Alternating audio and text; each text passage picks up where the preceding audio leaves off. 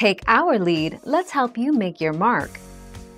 Our goal is your satisfaction. Let us show you the way. While the majority of people may use she, her, or he, him, we cannot always tell by looking at someone.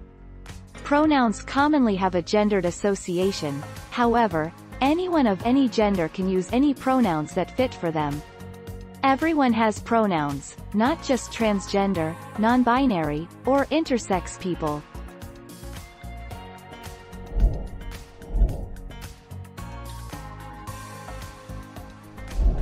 Make your mark, take our lead.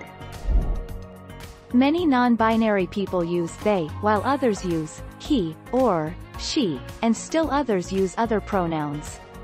Asking whether someone should be referred to as he, she, they, or another pronoun may feel awkward at first, but is one of the simplest and most important ways to show respect for someone's identity.